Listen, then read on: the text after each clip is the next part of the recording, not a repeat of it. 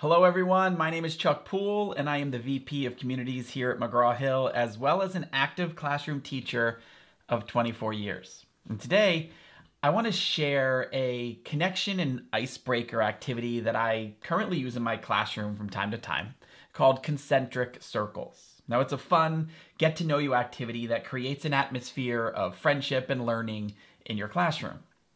Now this strategy can be used as a simple icebreaker activity, or it could even be used as a review activity with rapid-fire style questions. So let's dive into how concentric circles work and see how you could best use it. So first, you'll want to form two circles, an inside circle and an outside circle. Now this can be done with desks, chairs, or simply students standing. Now each student from the outside circle is paired with a student from the inside circle, and they face one another. Now, once the circles are formed and ready, it's time to get started. Now, to get things started, you will want to provide the group with a simple focus question. It could be something to get the conversation flowing, something like, what is your favorite food and why? Or describe your perfect day, or what is your favorite subject and why? Something that will spark discussion. Now, once the question is asked, students in the inner circle will start the discussion for about 30 seconds. And then the students in the outer circle will respond for another 30 seconds, and so on.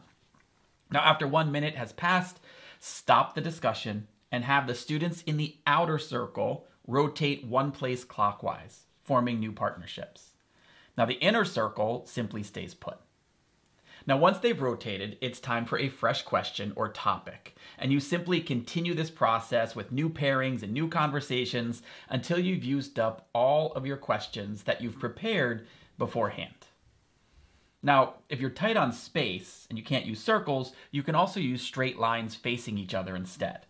Now, the process will remain the same, but instead of rotating in circles, you'll just have them choose one line, or you'll choose one line and have them move one spot at a time. Now, either way is going to work. It's really a great way for students to rapidly get to know one another. But the other way that I like to use this strategy, other than just for an icebreaker, is to review concepts, skills, or information. Now, I simply prepare questions ahead of time that I would like for students to review, and I have them use the concentric circle strategy to discuss answers in the same way.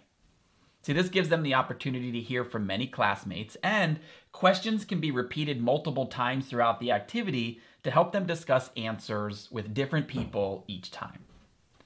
So whether you want to use this strategy to help your students get to know one another or to help them remember what they've learned, concentric circles will help develop strong connections, build communication skills, and bring engagement to your classroom. So I hope it's a strategy that you enjoy.